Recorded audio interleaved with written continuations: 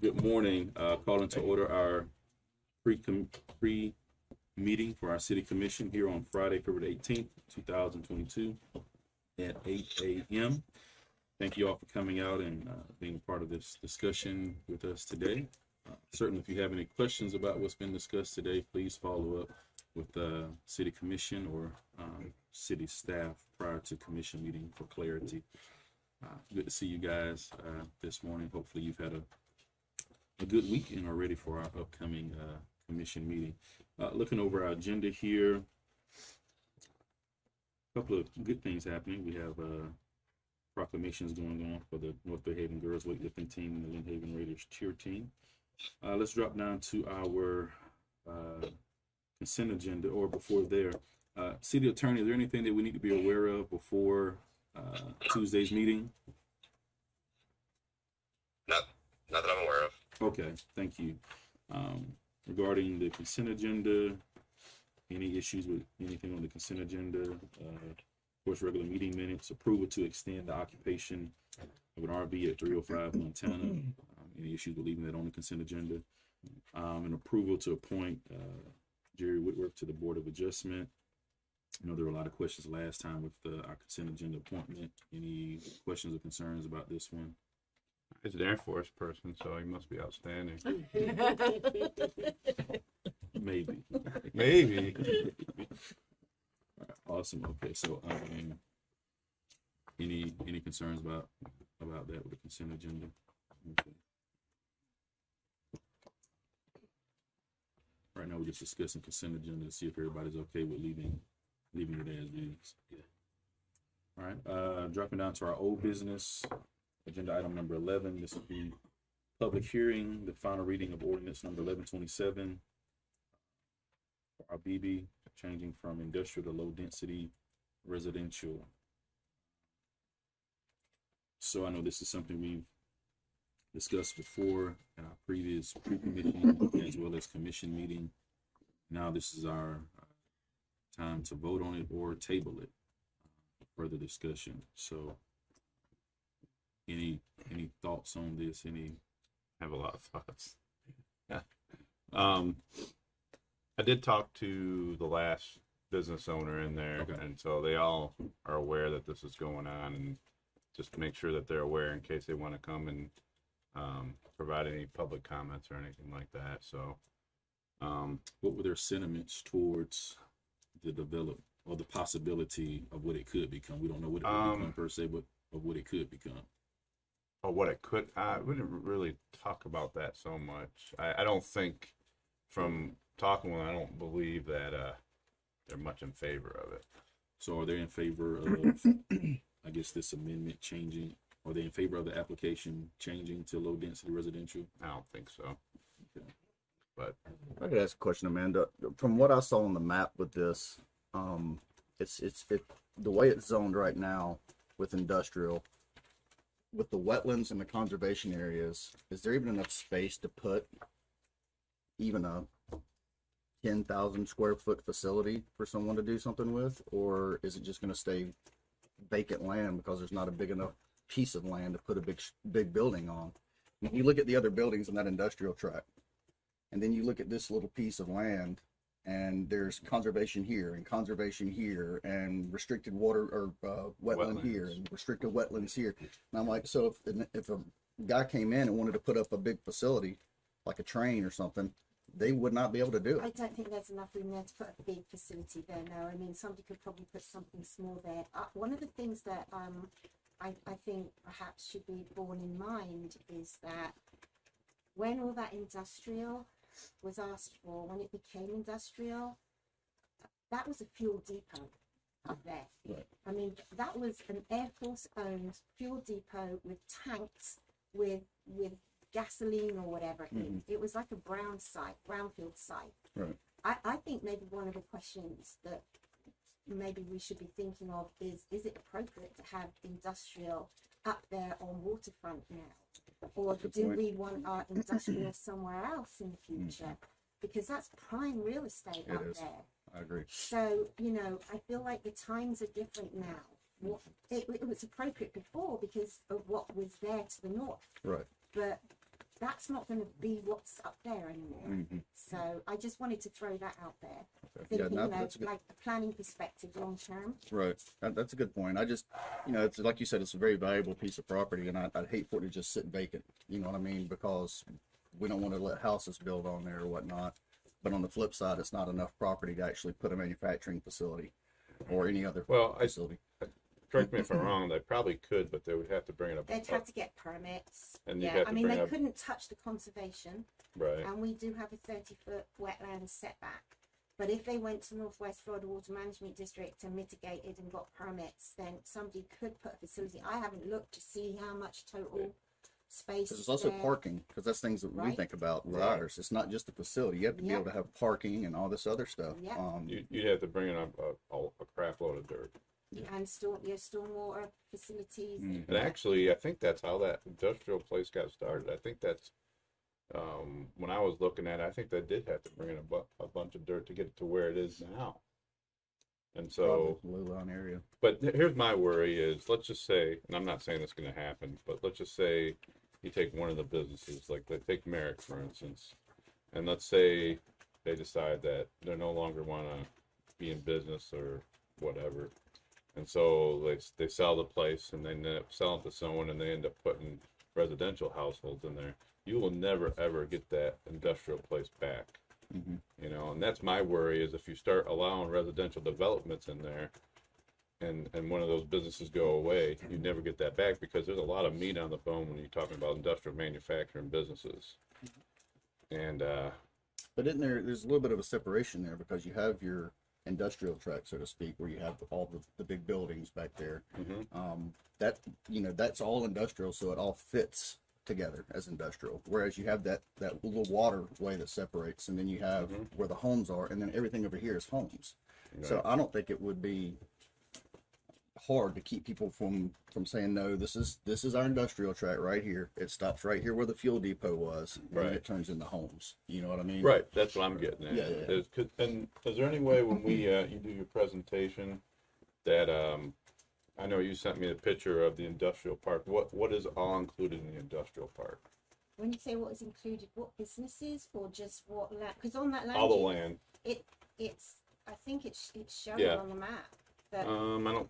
On the presentation. On my presentation. Is it? Yeah, scroll. Look. Okay, go back up a little. No. Just a little bit. Just take your hands off. Okay. Let her do it. Yeah, so that's the land we're talking about. Right. This is all industrial here. Right. That is not. That's your mixed use and your commercial. So this is the industrial land. Right. Here. Okay. Now, one of the things that Amanda mentioned before, I believe in our last pre-commission meeting, was that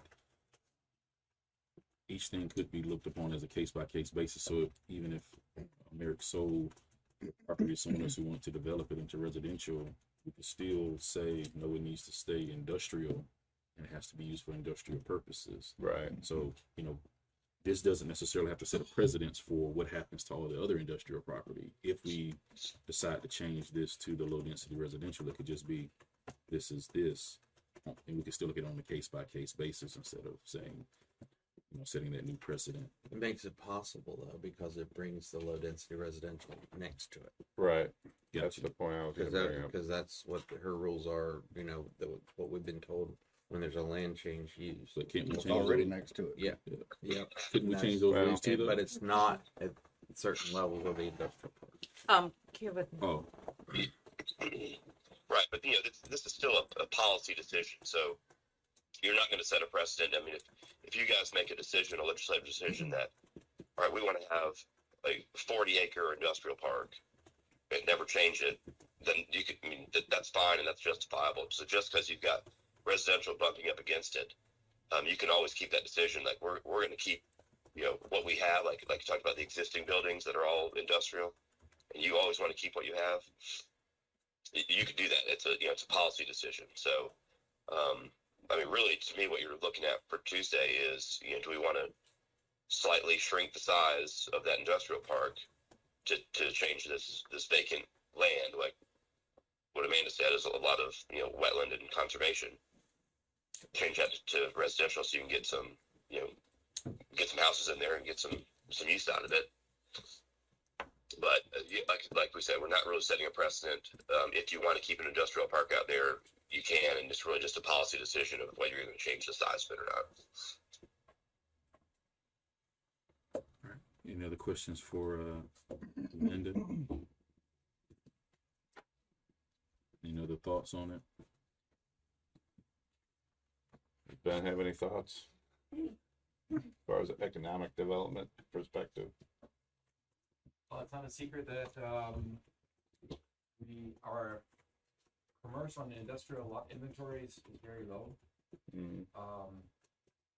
But that's really more like a long-term strategy question. Right. The question, where do we want to be in the next 10, 15 years from a commercial development perspective? Changing the land use of that one parcel doesn't really make a big difference. Having an industrial waterfront property, this type of property, it doesn't, I mean, when you think about the highest and best use, you don't really think about it in an industrial use for this property. So it would kind of make sense to me to change this to low density residential as part of that use. Okay. But long term, there's maybe something for a strategic planning meeting. Long term, I think we really need to start thinking about our industrial and commercial inventory to see, Right. what do we have available and what do we need to change. Yeah. I know before when I met with EDA, and I think that's when Garrett was still there. I mean, they were asking for 50-acre parcels. When I was talking about industrial and bringing in big business, there were 30 at the least is what they were mentioning then, and then around 50-acre, which we don't have, in our city limits. Maybe there's a green type industrial company that might be able to use something like that. They're green, so hopefully they would be more conservative and utilize less space. But no, that it depends on like if any of these businesses want to expand too. If they want to expand some, then that might give them an opportunity to expand. Like I think the Maximus building is the one that's next to it. Let's say they wanted to expand out a little bit and do something with it. Well, that could be an idea, is maybe asking them if they want to, get a sale price or, talk to the owner of this property. Is that something that the owners would be interested in doing? Yeah. In regards to expanding. That's why I hope that these business owners show up on Tuesday, because I really want to hear their perspective on it. That's who it's going to affect. Thank you, Ben. Thanks. All right, agenda item number 12, another public hearing. This will be for the application for future land use map amendment, the market shops of Lynn Haven, from mixed use to commercial. All right. Any discussion on that? Nope. Any questions? No. All right, new business, discussion and possible approval of resolution number 2022-02-376, fee schedule update. You have staff to come up. Yeah, well, a couple of things. Usually every probably 12 to 18 months, we'll look at the fees and we'll update them. Because this usually comes through. And it's just accordingly to, how the city is changing, what we add or delete. And some of the things that are in there are pretty old, so we'll take some of those out. Right. And then we'll add some additional information in there to meet. Look, for instance, the senior center wasn't in there as a rental. And that's something now that we have that we can use as an additional income. We can rent it out on Saturdays because so many people have asked us to do that. The garden club is in there. All of those areas there. And as we continue to get buildings up and going, of course, we'll add to that. Made some changes in sports and recreation to make that very consistent with what we are doing. Or have been doing. Made some changes in animal shelter. Actually, there was only one change. Ty, you correct me if I'm wrong. Really, one change. I think it's correct on Muni Code, but was not correct actually in the ordinance itself or the resolution itself. So we do this probably 12, 18 months just to look at our fees and make sure they're in line. So I'll be honest, when I first saw this, it was a little bit overwhelming. 'Cause there's a lot It of is stuff pretty in there. overwhelming. What I would like to see is what are our rates compared to everyone else? And I'm not saying we need to have the lowest rates, but are they competitive or comparable to other areas in Bay County? And I don't know the answer to that. We would have to pull up their schedule fee and see what it would be. And I can tell you our fees don't change a whole bunch, simply because we try to keep them fairly low. And they may be competitive, comparable. I just don't really answer for that. I think part of it, just thinking off the top of my head, though we could compare it, sometimes we're going to be comparing apples to oranges. Right. Very true. Because if we take like our senior center and and the amenities that we offer, what building in Panama City can you rent that might offer those same amenities? Correct. Now you have the Callaway Center, but then that's actually more of a I'm not talking so much that, which you're right, that is comparing apples to oranges, but like building permits and codes and stuff like that. I would imagine there's a lot of similarities. I'm sure there's some differences, but I imagine there's a lot of similarities in that, and just making sure that. Now the other difference and I agree now, but we're also going to be getting into our revenue at that point as well. Mm-hmm.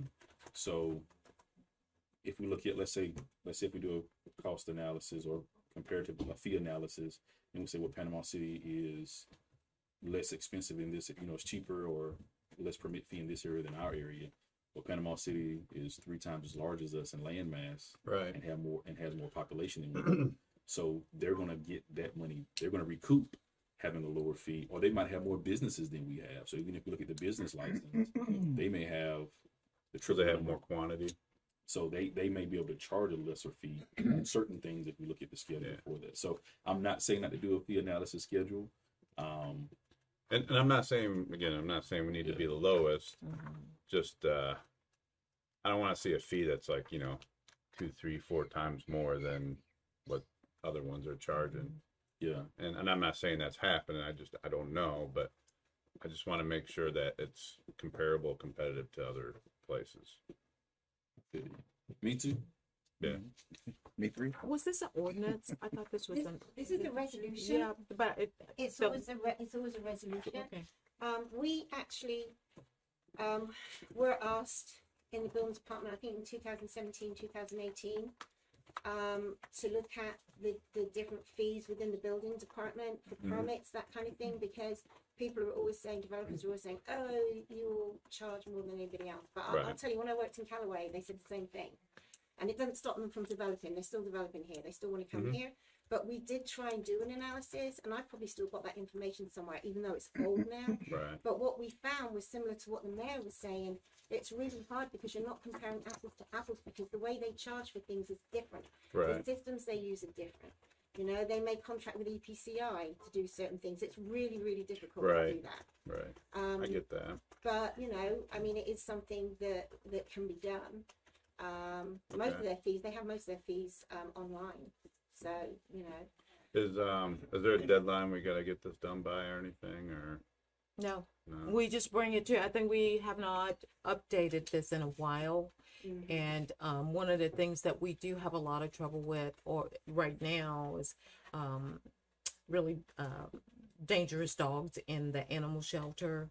And residents are really want to make sure that those people don't continue to have those dangerous dogs out there with no consequences. Yeah. And we were pretty kind of lax in that area, so we really wanted to make sure. That makes sense. Yeah.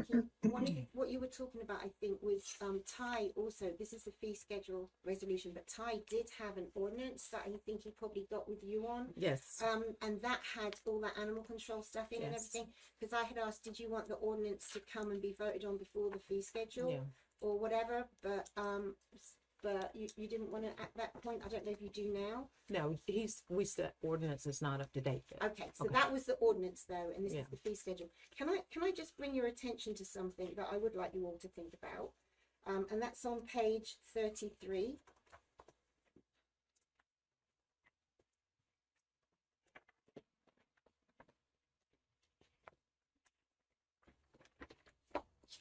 you have it, Mary? Would you want me to? Page 33. That's what Page 33 of the fee schedule. Oh, Okay. Sorry. Oh, okay. oh, Yeah, now this looking isn't at a that. change, but I've highlighted it because I was kind of surprised to see this. Okay. It says permit to live in a garage, tent, or outbuilding while constructing a dwelling or business building for every 90-day period. That must have been in there since I don't know when. I'm not sure we should have that in there because we don't have in our ULDC that someone can live in a tent while they're building their house. But it's up to you, really, I suppose. And if you do want to be able to allow people to live in tents, then I guess we need to put it in the ULDC. To live in tents and garages. Yeah, which we normally don't allow at all. You know, you've got like sanitary conditions, and I think we should take that out. Yeah. But I didn't want to just strike through it without, because Right. it needs to come from you. So if Pat has to move back in his parents' garage as things go south, is he gonna have to come get a permit? Or Yes, yes. My parents are $200 dead. every night. oh, jeez, Pat, way to bring down the mood, bro. Well, you're the one coming right at me. Pat didn't get enough sleep last night. So anyway, if you can look at that and tell me if you would like for me to remove that, that would be lovely. All right. Thank So, you. how difficult would it be to do an analysis that you had done before? Is that, how tasking is that? Is there a specific area that we want Right. to analyze? right. Because that's a large task. And I do know there's a component of this fee schedule we're going to do an analysis on. We have to do an analysis on, but we have not gotten confirmation on that. And it's in the building area. That's the only area that's going to be in there. It wasn't helpful before. The city manager, when he got the results, decided not to mess with it. Yeah. So I'm not saying not to do it. I just wondering if there's a particular area that you No, want I to just, focus on. like I said, it's a lot to take in. And, There aren't that many changes in here. It's a huge resolution. a lot of it I know was animal But control. what you've got is, you know, all the different departments. And so what happens is we send it out to all the departments and they look at their fees. And then they let us know if there's any they need changing. And it looks like there's a lot because some of them have been like recategorized, like reclassified. And so everything that you see, I've highlighted this just so you can see what the changes are. Right. And everything that's been taken out or changed is struck through. I So appreciate there's that. a lot of stuff being taken out actually, just because it doesn't mean that the fees have been increased. It just means that it's been reclassified and we've broken things up a bit to make it clearer. All right, so how about this? Is it not as tasking if you just look at the highlighted areas and to see if we can do a comparison of the changes that are proposed in this with other areas in Bay County? Are you talking about, because the highlighted areas, like I said, most of them are just reclassification. So you're talking about where there's Right, increases? right.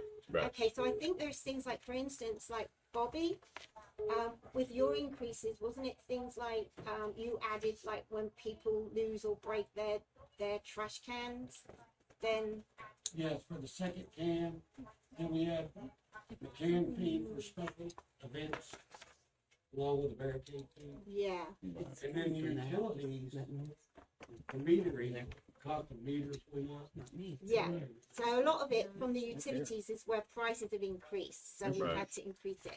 But they're kind of minimal, it's like $20 or something. Well, I saw actually the meters was one of them that I saw, which Yeah. that makes sense because the price of everything's going up right now. Yeah. And so I think a lot of the changes that have been made as far as fees go have maybe only gone up from like 20 to 40 or something. Yeah. Like $20. but is that unreasonable to ask just for the highlighted areas, or what do you guys think? don't. All the highlighted areas Are aren't not fee changed. changes. That's what she's saying. She just moved some of them around. But what we She's- can, She's just letting you know she's moved those around. And then, for instance, like we have Sheffield Park. No one else I know has an amphitheater, so Right. there wouldn't be a comparison there. And so it's kind of difficult in that sense. Now, what we could do is, as a commission, if we wanted an analysis project, we could break up these pages and then go through and pick out each city that we want to do an analysis on, and then sort of come back and look at it section by section over a period of time. It's something Yeah, that's an option. that we could do as a commission. It's okay, hey, this is your section, compare it to this city, and we could just do it over a period of time, since it's not an emergency to get this completed. It's not. And then one of the things we can do is take the highlights off of there so it doesn't look like we have a massive amount of changes, which we don't. Ty? Yeah, Commissioner, as far as the animal control goes, the Muni codes are up to date, and we've been utilizing those prices that appear to be changes when they're really not for at least 3 years. For whatever reason, it didn't get changed in the ordinance 3 years ago, or whenever they did it. Okay. So really, we only have one increase in any of the animal controls, and it's other animals. For instance, ferrets, or we're adopting out a $1,500 bird for $20. Right. We increased that to $45, and with the cage, it'll be $85. That is the only change to the animal. It just looks overwhelming because all of that was never changed in the original code, only in Muni. Okay. So it's really misleading. Right. And we added it in here to make sure it was Right. clear. Yeah, That way we bring it up to date. and whenever you make a change to an ordinance or a resolution, the old language has to be struck through and the new language has to be bold and double underlined. When the resolution actually comes to be signed, whenever it's approved, all that highlighting will come off it. All the highlighting will come off it.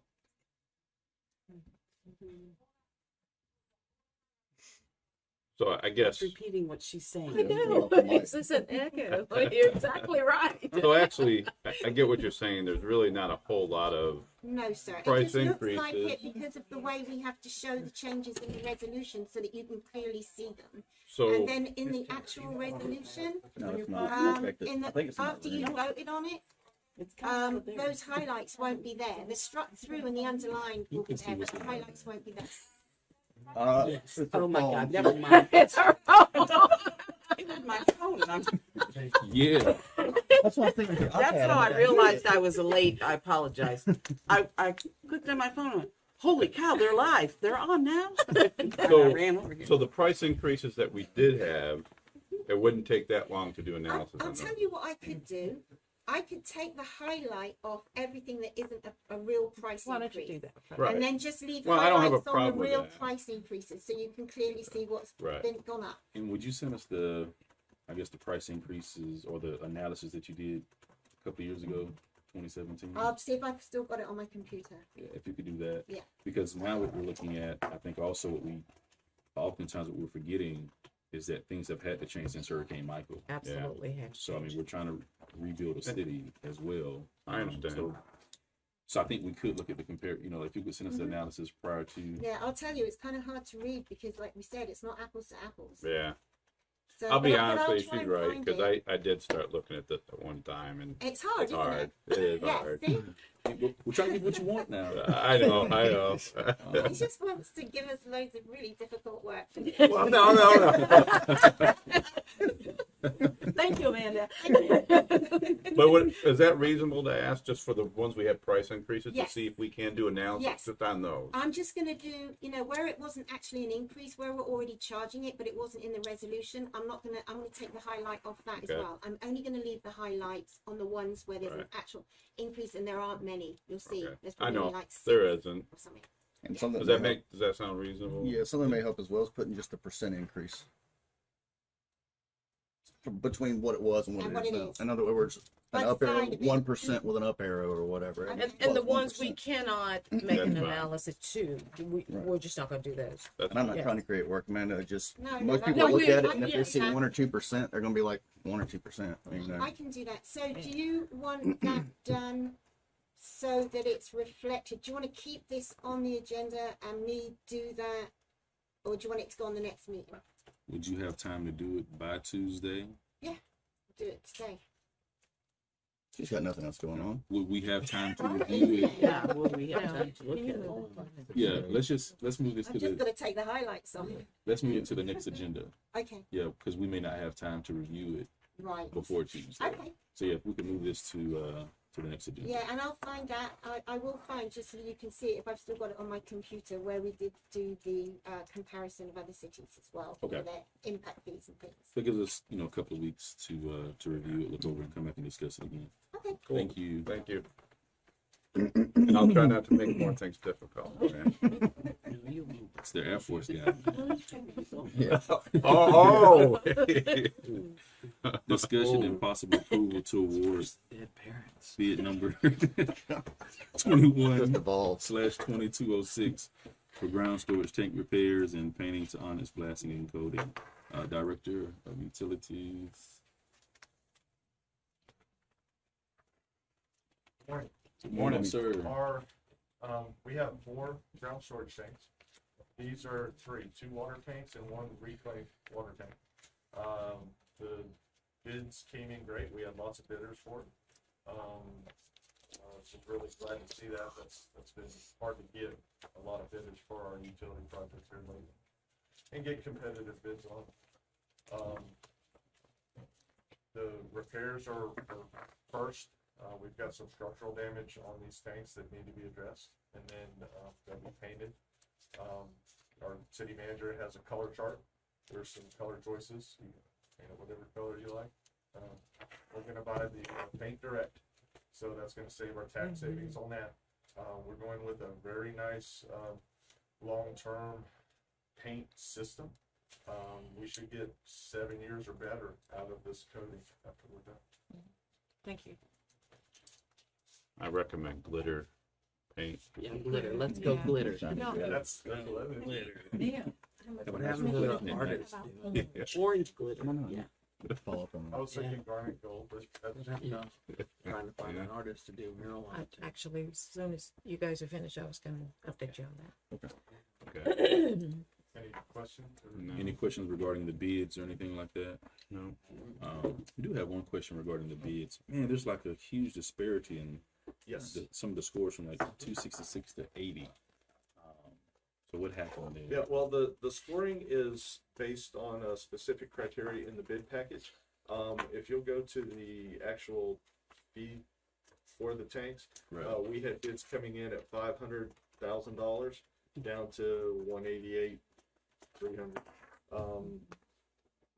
So it really, there was a lot of difference in the companies that bid. We had tank manufacturers bidding, the guys that build the concrete storage tanks. And then we had guys that, you know, do industrial sandblasting and repair work. So there was a wide range of people coming to the table, and I think that's reflected in the pricing, and then that's reflected in the score sheet you have. Okay. Are they the one that the highest, the best bidder? Are they local? The one, no, they're out of South Florida, the other side of Tampa.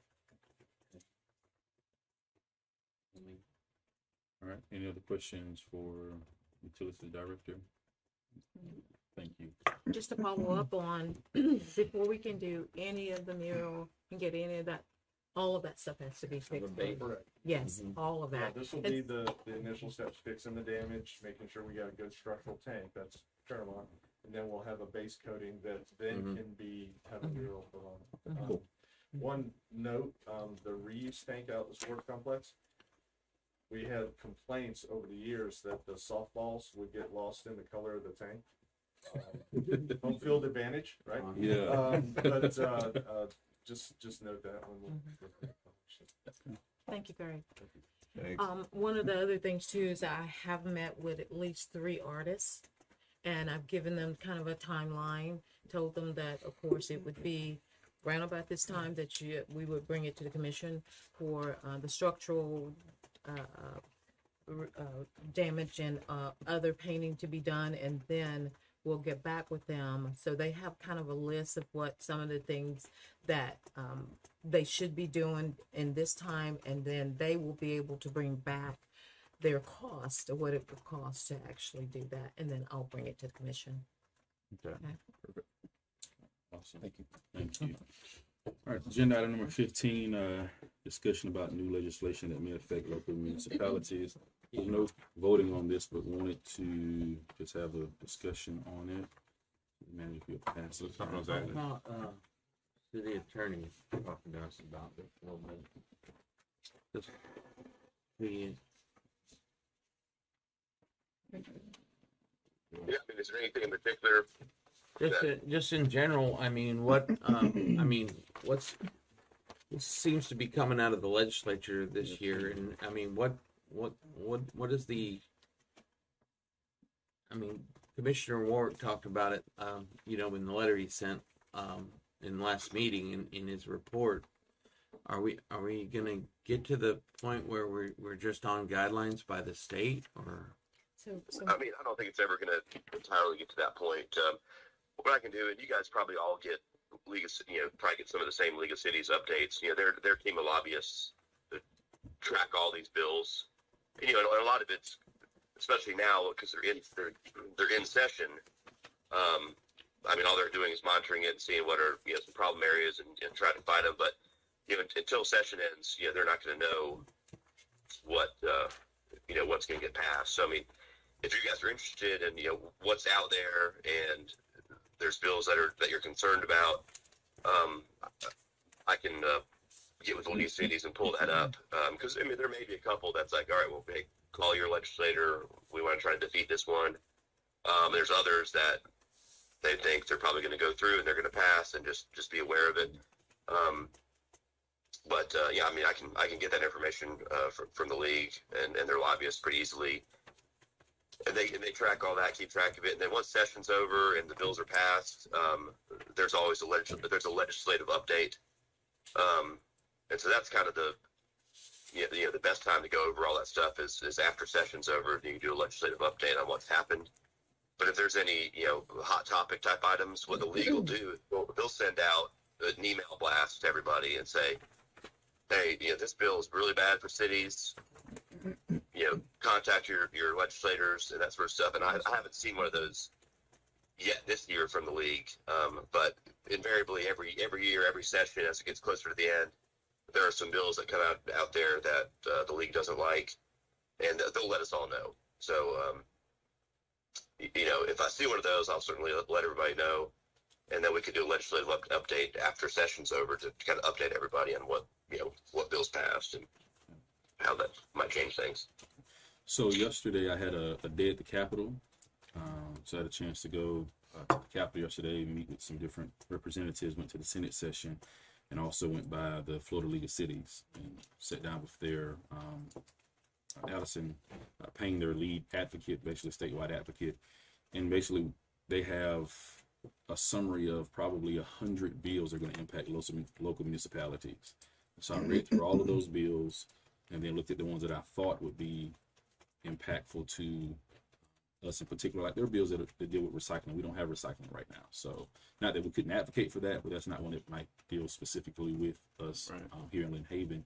And so her and I sort of perused through all those bills and see which ones would pertain to Lynn Haven. And these are the 2 or 3 that we thought would really impact our city if they were updated or if they were passed. And so some of them have already been passed by the House. One may be passed by the House, one may be passed by the Senate, but it still hasn't been ratified because it hasn't passed through both yet. And so what I would like for us to do, you can look over this, sort of just a quick overview gives you the Florida League of Cities stance on it, whether we should oppose it or support it.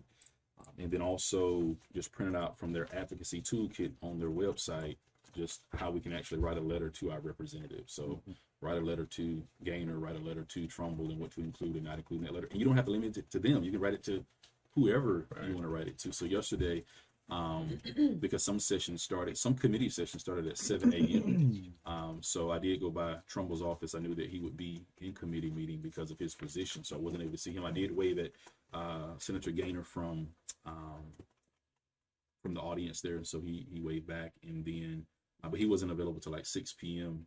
And I had to get back for another meeting, trying to get back for table talk. And I came in right at the very end as city manager was leaving the parking lot. So she gave me a summary of that evening's discussion.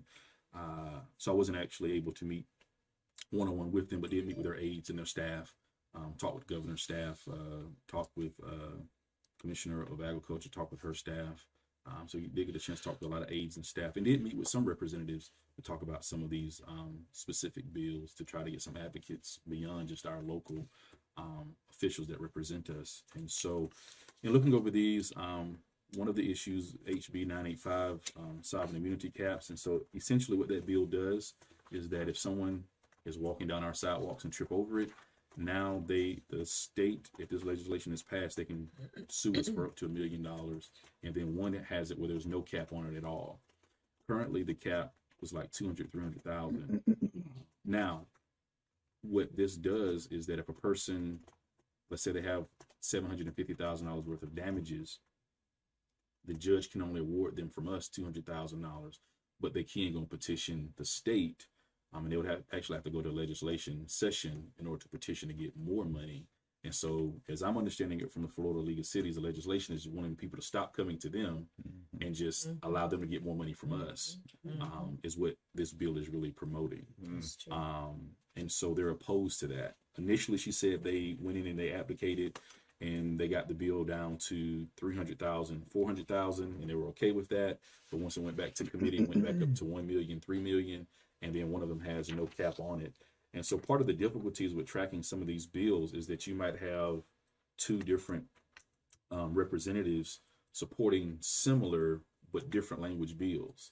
And so there's actually two like sovereign immunity cap bills probably that's going on by two different representatives. So one of the bills has 1 million, 3 million cap, and then one of them has 1 million and no cap. And so you're trying to fight and figure out both of these bills and trying to, oppose both of those. So if I understand it right, the Florida League of Cities is kind of like insurance for municipalities in this aspect. If you have an incident like that happen, because they pay out for it, right? No, our personal insurance does that. Our personal, yeah. Okay, I thought you were League of saying earlier. Cities is a lobbyist group for. Right. Yeah. League of Cities is obvious. I misunderstood what you said earlier. I thought it sounded like they paid for it or something. No, they're just advocating for us for all the cities on these particular issues. Now, when you do mention insurance, she did mention that it would increase insurance rates because now you have the capacity to pay out more through your insurance, so it could your premium go up. Increase that. Increase lawsuits too. Local ordinances was another issue that to look at, and that's whether or not when we're creating an ordinance, how much. Of course, we should be diligent in our front work on the ordinance, but it also leans into the fact that we can get, if the ordinance impacts local businesses, they can actually sue us for profit loss. And so that's a bill that is actually going through. And so there's two bills following that. So there's HB 403, and there's another bill that's following that. So we would need to do, when we create an ordinance, we would need to make sure that it does not impact a local business and cause them to lose profit of 15%. Of course, they would have to show proof of that for the previous 3 years. But it could be a new business. It could be someone who's been in the area for 3 years. Initially, from what she told me, before they lobbied on this, the ordinance would actually apply to any business in the state of Florida. So if we changed the ordinance, someone from Miami could sue us saying that it impacted them. That's what it originally read. But they did get it to say that it had to be within that municipality for 3 years.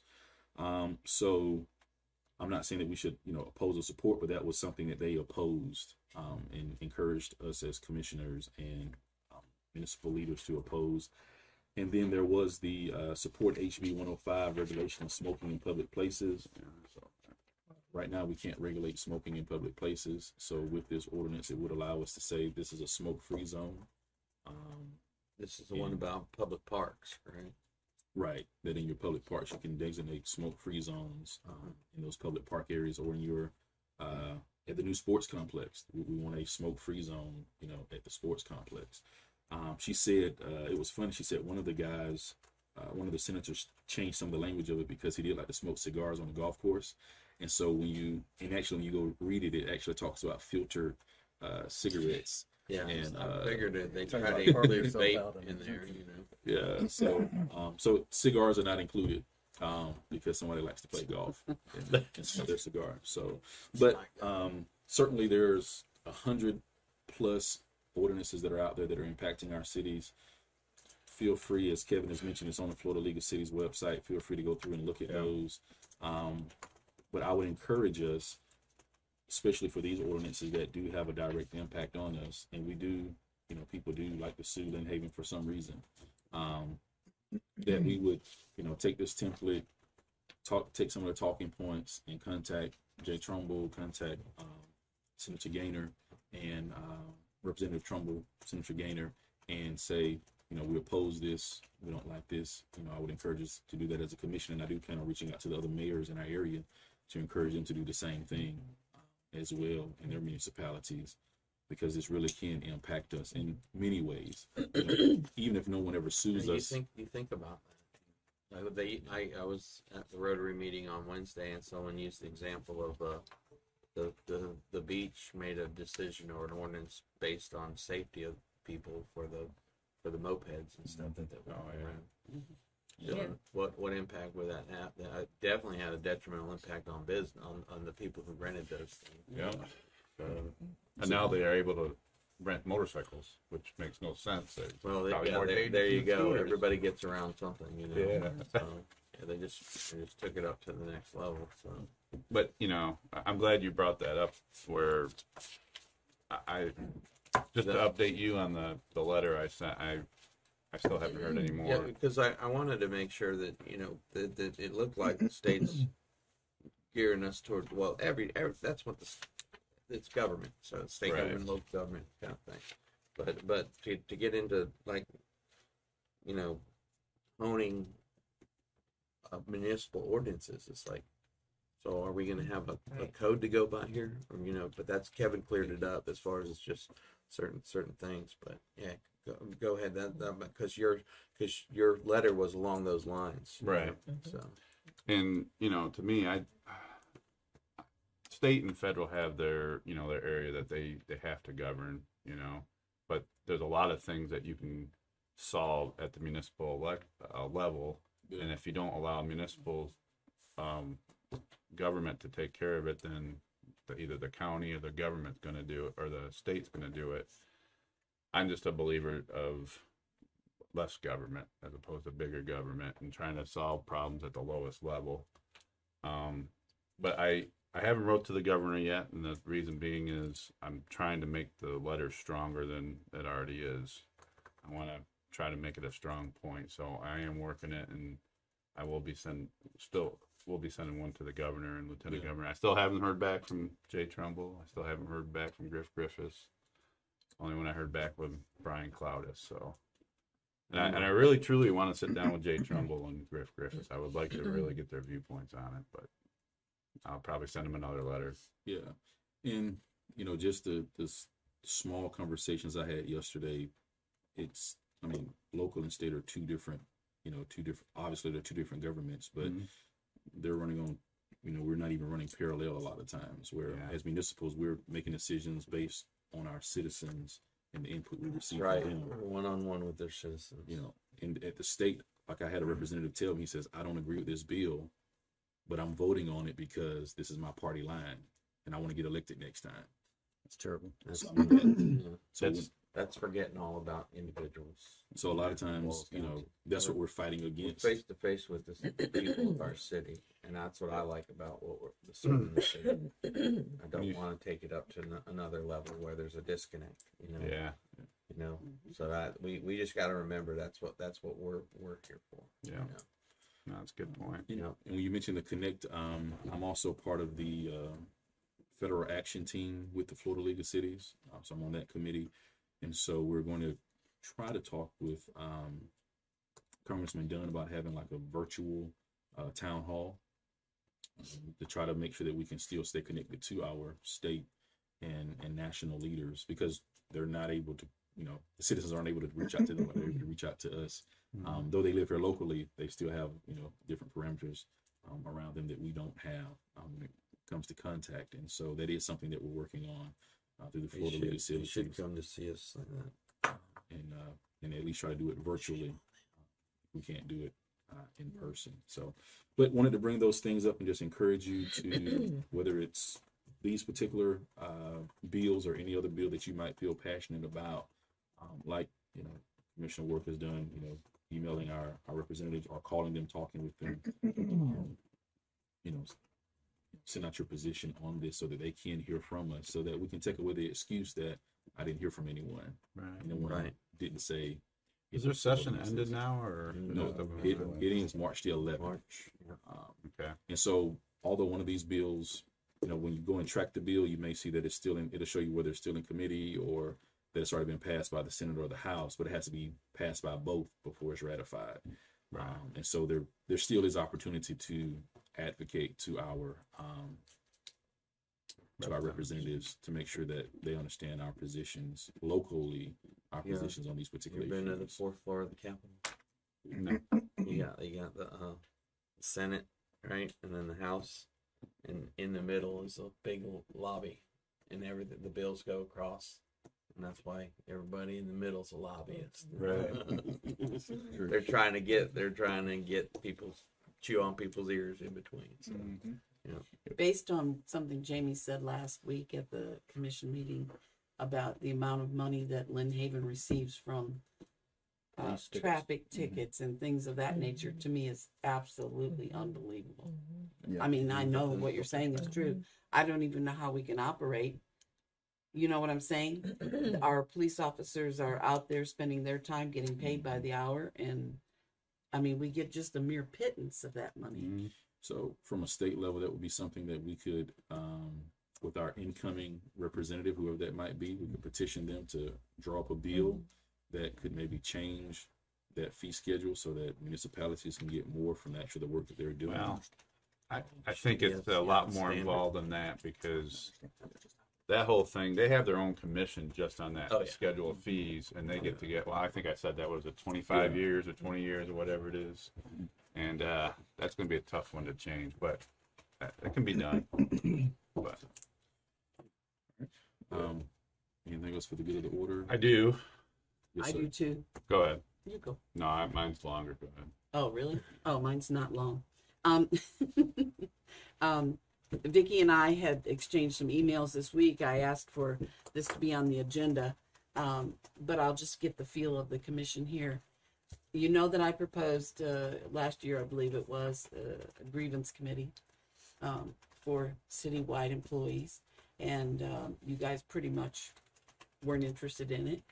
I'm just trying to get a feel for it again. If anybody's changed their mind, if you see any positive in having a grievance committee.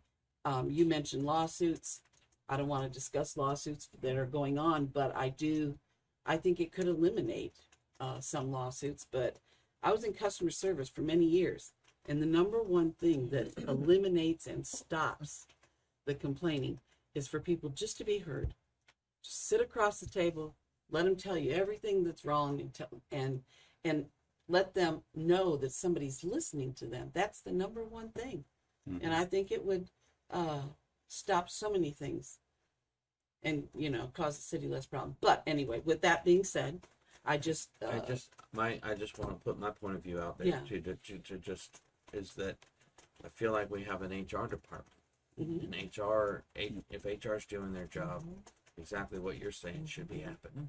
It's just another bureaucratic. Yeah, it does. It's just another bureaucratic board put together to. And I didn't. No. And those were my feelings that I haven't really, I haven't delved too much into what there's no complaints on HR, so HR must be doing what they're supposed to do. I'm not judging. No, that's just my feeling. Why create more stuff? I don't really have a viewpoint either way, because I guess I'd have to know what the scope of that committee would be. What would there be duties and responsibilities and things like that. And, what are you smiling about? Nothing, man. I've never had a grievance committee in my. In the military, you just get orders and follow. That's right. Yeah. Read this. You're either outstanding or you're out processing. I just asked Jennifer if she wanted to just come up and comment on that. Jennifer has I am HR. Many years of experience and working in the court system as well. So exactly. And Commissioner, you're correct. There is some litigation. There is always litigation with any kind of entity, because that's people's right to file a lawsuit. The lawsuits that we have are, first off, the city denies any kind of liability, and they're being diligently defended by appropriate staff. As far as HR in the review, we have a multi-tiered review for any kind of complaints. So if there is an issue with an employee, whether it's their performance or behavior, they first have to come through me, meaning supervisors. If they're having issues, and we've been having HR tips, lots of training, they have to come to me and provide documentation. So it's just not this is not working out. I have to have documentation. If they haven't created documentation, I'm usually involved in that. So we're involved in counseling, we're involved in feedback.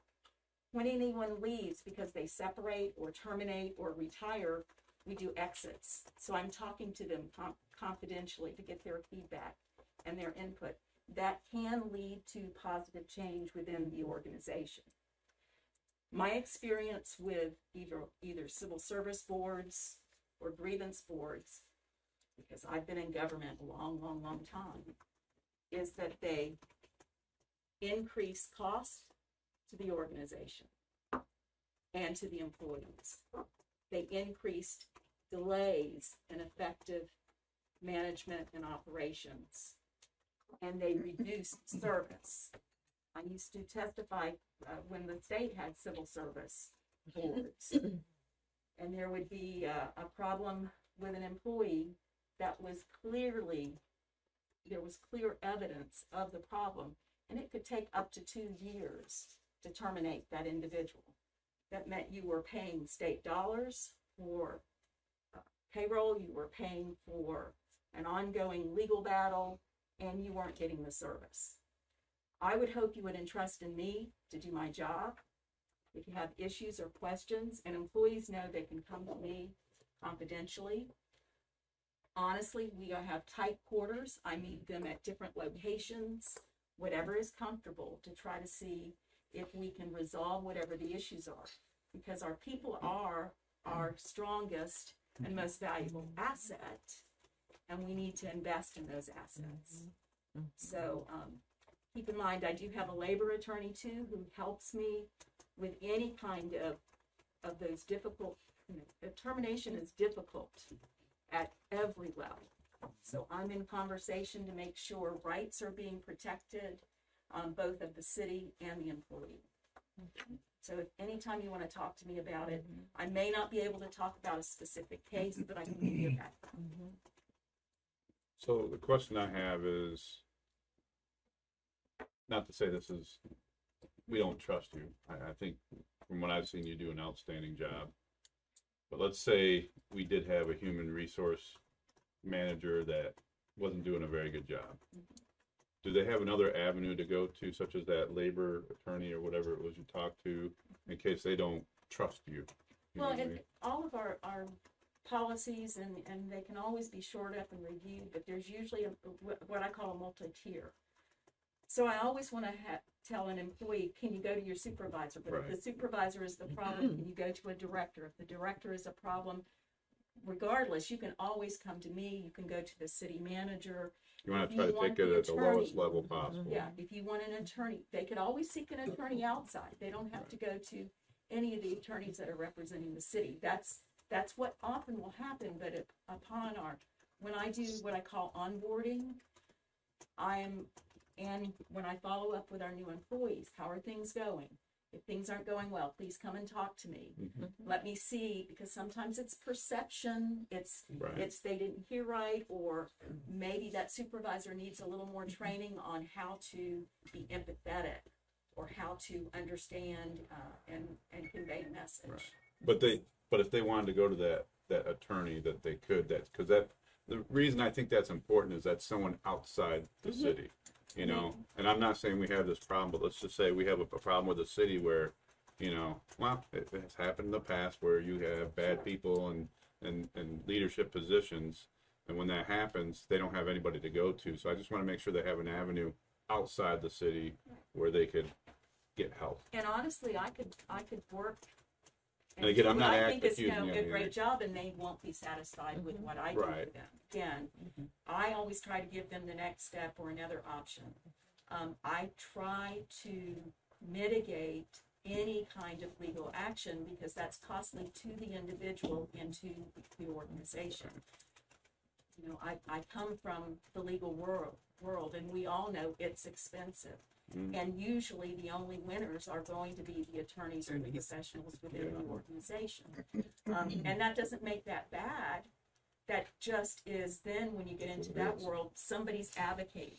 Your question, could they go to our legal attorney? I would probably be present because they need to understand that legal attorney, our firm, represents the city, not them individually. So it may be that gets into a very precarious role, and at that point I might say to them, if you're unhappy, you might need to seek counsel to get this resolved. And that's why sometimes there's litigation. They're unhappy with the outcome, even if it's backed up with all the evidence in the world are not founded. They still want to take that next step, which is their right. And I cannot not tell them that that's their right. That was a double negative, but you know, that is their right. Okay. So it's always a challenge. We're talking about human behavior and performance. We're talking about communication, which we all struggle every day with communication. How's the best way to communicate with different generations and different types of workers? So, but my door's open to you all too. Certain things I can't discuss because of confidentiality, but there is a system. yes, sir. Yes, sir. It's very There's a multi-tiered. communication and a lack of communication system. Yes. There's documentation and all that. That is So very true. when an issue blossoms, it's Yes. gone through that. Yes. So that's And ultimately, why we have HR. We might not do. and the idea of grievance committees are typically internal, and they often have very little ability to make change other than be a sounding board. So an outside civil service still is limited by charter and by authority. So are we just adding, honestly, another layer of bureaucracy? And that's what we've experienced out at Panama City Beach with their civil service board. And when they escalate there, it turns into a mini trial. And even then, lawyers get involved, and you might have a termination gets overruled and turns into a suspension or demotion, and if they're not happy with that, it still doesn't necessarily eliminate lawsuits either. But it definitely adds another layer. And Commissioner Tanner, just to your point, in my newsletter, at the end of what I say, anybody can tell me, what did I say at the end of what I say? My door is always open, and I have those all the time. So I do speak with employees that are having some issues. Directors or supervisors never know that I talk to them. I go to HR and say, can you look into this? That is our job, to take care of our employees. And they can tell you that we take care of them very, very well. We love every single one of our employees, and our job is to give them the tools to do their jobs, to support them in everything that they do, and then try to help them build a better career here at the city. And that's my whole goal. So we definitely have some things in place that will help that. Just checking that. Nope, I was just going to ask, I don't know if they can even tell me. Did y'all get the email about the property for sale? Yeah. Okay. You talking about the house? Yeah, the yellow house. Yellow house, yes. I did not. You didn't? Okay. No. He's got it up for sale. Yeah, I didn't know. They were asking if there's any interest. Huh? Asking if there's any interest. Yeah. I do have something else. What's going on, kind of long? Oh, man, that's what If you're willing. Who is it? What? That's what So- we're here for. I wanted to talk about public commentary, because I know I've heard a bunch of different grumblings about it. Like, for instance, we're trying to silence people, we're infringing on their First Amendment rights, we're telling residents how to say it, why to say it, what to say, when to say it, how long to say it. And I just kind of wanted to go over the guidelines if you're all right with that. Sure. First, let me say, according to state statute, city attorney, public commentary is not required. I'm going to go over that too. So, first thing you Yeah, have- that's right. We do more than what's required by state law. And that's what I wanted to Yeah, go over. fine. and that let me hard to also believe. say, if you compare our guidelines to what's actually in our ordinance, our guidelines are less stringent than what's in our ordinance. Right. Our ordinance says you should submit your name and what you want to Right. discuss Yeah. before you can even come up for Yeah, public that's- comment. That's what they do at the TCO. So I got all my talking points, and that's Yeah. a lot of that's in my talking points. And so my first thing I wanted to ask is, so these guidelines, it's not required for it to be voted on us. I think it's determined by the chairperson, which would be the mayor, correct? Correct. And so the first thing it says upon being recognized by the mayor, the speaker will come to the podium and state their name and address for the public record. And that seems to be pretty normal from what I've seen. And just like you talked about, most city councils require speakers to sign up before they speak. And not only that, most city councils require you to be a city resident to speak, but we don't require that. We allow anyone to speak, right? Correct. And then there's some city councils that if you're only a utility customer, such as water and sewer, that if they speak, they can only speak about those items, but we don't limit that either, right? Correct. Okay. All presentations are limited to one speaker. That seems pretty standard. During the public commentary part of the agenda, the public may speak about any topic that is not already on the agenda.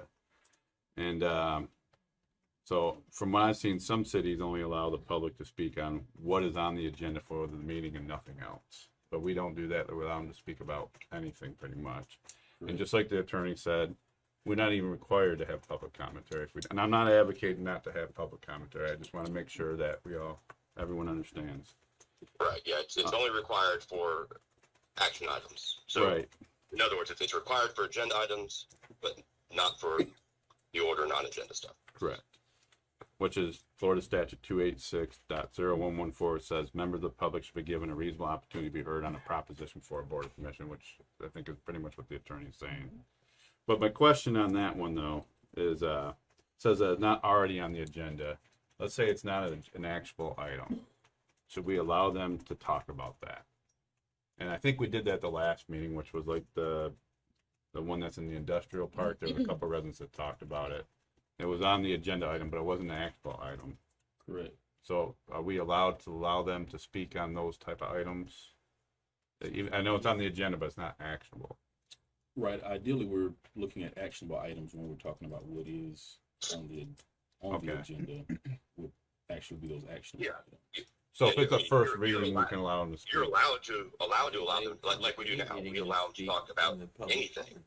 That's just not legally required by us, but we do it. And so, Public commentary. my experience has been if you whether it's on the agenda or not on the agenda, or it's going to come up in a later agenda.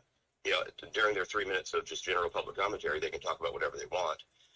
And then when it gets to the agenda item, obviously, everybody has a right to do it, by law. But if you want to see citizens and residents come out and complain about being silenced, then take away general public commentary. That's where you get the complaints. So, right. and every city we've represented over the years, and we always allow that. And that's the category where you can maybe limit it and say, okay, well, this is going to be for business owners and citizens only, or whatever. I mean, there's more leeway there because it's not legally required to be done. Right. But like I said, we're certainly more broad than a lot of cities, and so they could speak about something that's already on the agenda as long as it's not actionable. That's what if I understand it right. Like the first reading, Right. We're saying, yeah, go ahead and speak about that first reading. Sure. Since we're not voting on it, then Right. go ahead and make your, I think So- that's fair. I'm sorry. and we do that during the general public commentary. Yep. So are you saying that, like, for example, the Dr. LBB issue that's coming up Tuesday, that those people will not be allowed to speak? They won't be allowed to speak of public commentary only when we get to that item and we open it up for public Okay. comments. Okay. right? Yeah, and that'll happen. Like somebody will come up there at our public commentary and start talking about it, and I know the mayor does a good job. He'll say, "Well, hold on, that's agenda item number 8." Okay, but they will still be. Why don't you, please wait and come back up here during item number 8, because that's where it's just easier for the commissioners to hear it all at once during that agenda item. And I know the mayor does a good job of that, but yeah, I mean, they're certainly allowed to talk about it. They'll do it during the agenda item. Okay. During a specific agenda item on the agenda, speaker may only speak about that specific agenda item. That makes sense to me. Public commentary will be limited to 3 minutes per speaker. Speakers shall not be permitted to yield unused time to additional speakers. And from what I'm seeing, most city councils, the standard is pretty much 2 to 3 minutes. I've seen some as high as 5 minutes, but those are typically small municipalities. You don't have a whole lot of lot of residents speaking. I've seen some city councils cut off public commentary if it goes too long. They only allow, and then there's some I've seen where they only allow so much time for public commentary. So I've seen some where they allow them 30 minutes. So if you allow them 30 minutes, 3 minutes a person, that would only be 10 people. Right. But we don't do any of that, right? No. Matter of fact, when we had our stormwater meeting, there was an hour and 30 minutes of public commentary. Yes. Okay. Good point. City meeting, for the timekeeper, it just talks about keeping track of time. City manager, IT clerk will serve as the official timekeeper. And then down here it says disruptive behavior shall not be tolerated. No person while attending the meeting of the commission shall engage in activity designed primarily to disrupt the meeting. This shall include, but is not limited to, disrupted hand clapping, foot stomping, booing, cheering, operation of noise-making devices, fighting or brawling, arguing, or other similar disruptive or distractive activities. So one of the things I found was there's actually some Supreme Court and, of course, stuff in the Constitution that talks about this. And one of them was the Ninth Court of Appeal addressed this with Costa versus City of Costa Mesa case, indicating where the line may be lied between council rules that are enforceable and those that violate constitutional rights. The court looked approvingly on rules that stated it shall be unlawful for any person in the audience at a council meeting to do any of the following: engage in disorderly, disruptive, disturbing, delaying, or boisterous conduct such as, but not limited to, hand clapping, stopping of feet, whistling, making noise, use of profane language or obscene gestures, yelling, or similar demonstrations which conduct substantially interrupts, delays, or disturbs the peace and good order of the proceedings of the council, which is pretty close to the wording that we have in our guidelines. So at the last meeting, I know the mayor said, make sure you give all your comments to the chair. And if you engage in any personal attacks, I would have to interrupt or something like that. Right. And that's actually in our code. Right. Yeah. So that's why I was going to ask you why.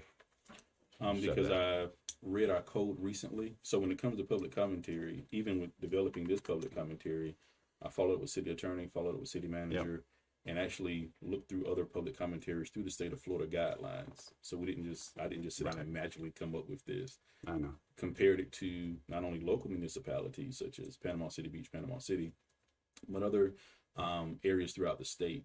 And there were some things that, though allowable by us, which is, hey, you need to turn in your topic point as well as give us your name. Some cities require that 4 o'clock the day before. Yeah.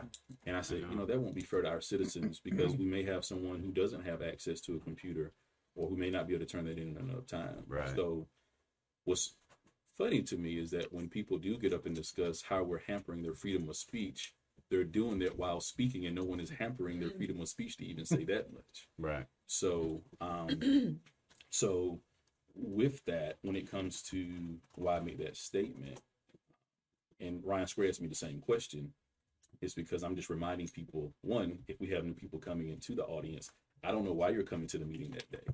Thank you. As you saw new faces that day, I don't know what that person's agenda is when they come to the meeting. Right. So just reminding people, hey, you're not coming in to bully any of the commissioners. You're not coming in to disrespect any of our commissioners. We're not going to tolerate that behavior. So that's a. Well, I think there's a misconception that you can go in and say whatever you want. Correct. And that's not true. Because there's a difference between public forum and limited public forum. Thank you. Right. And public forum basically means if you're on a public street, sidewalk, or park, you pretty much can say almost anything you want as long as you're not breaking the law, pretty much. But with limited public forums, such as public commentary, you don't have an absolute right to speak. You have a right to speak, but you can't say anything you want. It's a board meeting. And normally the three things that they cover is it's limits you to the subject matters on the agenda, limit to the time allowed for each speaker, and preventing disruption of the meeting. Is the three big things they always talk about when they talk about that in the Constitution. So, as I've explained to some of our citizens individually, the whole purpose of these guidelines being the way they are is for us to have decorum. Yes, I agree. Because I've gone to some meetings throughout our city where there is not decorum. Mm-hmm. You know, where I've seen mayors disrespect citizens in the community. Yes. Yeah. And on the same token, seeing citizens come up and blatantly disrespect. I mean, even come up and talk about people's mothers. Yeah. I've been in meetings where I've seen that, where people came up and citizen come up and talk about that person's family in other municipalities. And so, and I'm not advocating for anything. I just want to make sure that we're doing everything we're supposed to be doing and that we're not infringing anybody's rights, because now what we can do is we can go back and look at the codes, and we can add what the codes say to this. Where I would make it more restrictive. You're right. We can make it more restrictive. So now we can do that if there can. I don't want to do that. Okay. So and I'm not advocating. Okay. So we can do that where when I went, for example, I went to Panama City's public meeting the other day, and I went to their commission meeting last week. Only 2 people were able to get up for public commentary. Now, there might have been 100 people that wanted to speak, but because you had to already have turned in your name and your information, only 2 people were able to get up and address public commentary.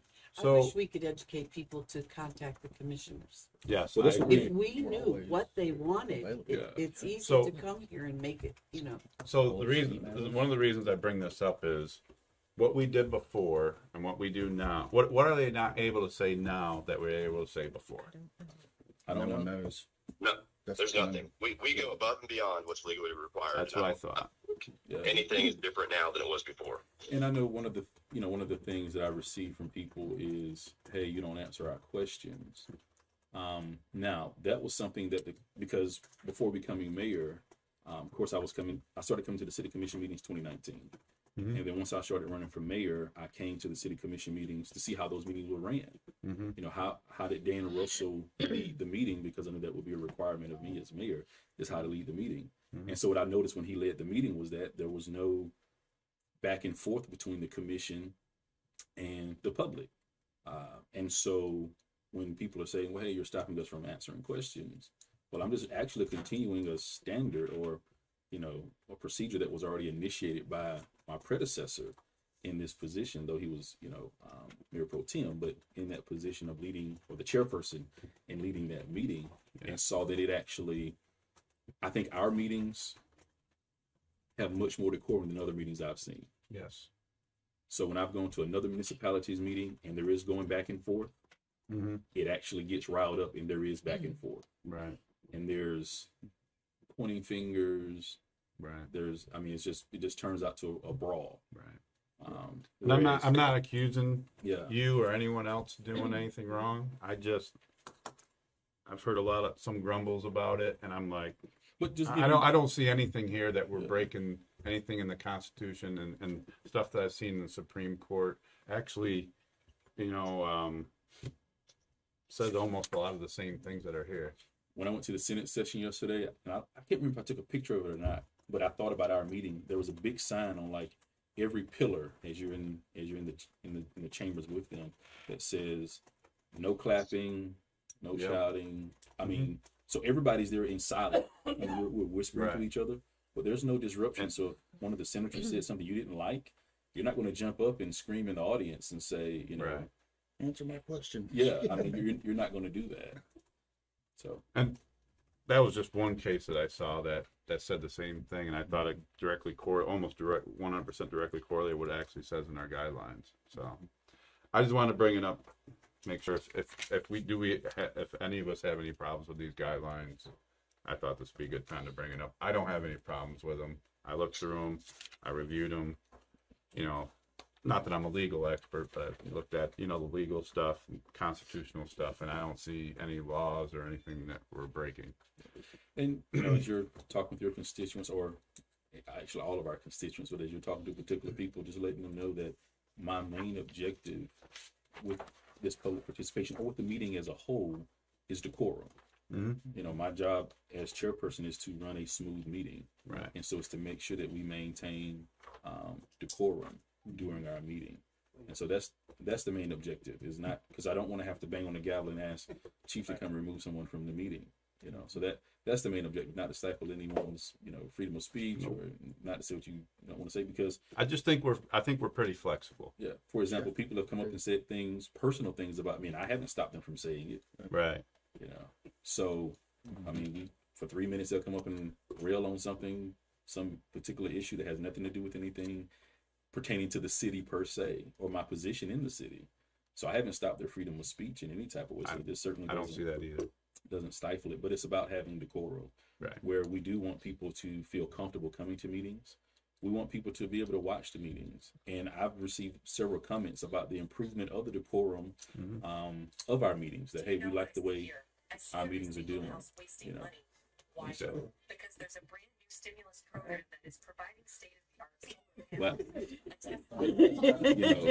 so we'll chalk that up to not being able to use technology, right? So, but like I said, I wasn't trying to confuse you or anything. I just wanted to bring it up because I heard the grumblings, and I was like, I just want to make sure we're all on the same page. No, not a problem. Not a problem. All right. Anything else? That's it. All right. Meeting adjourned. Yes. Thanks, Vicky. Thank you.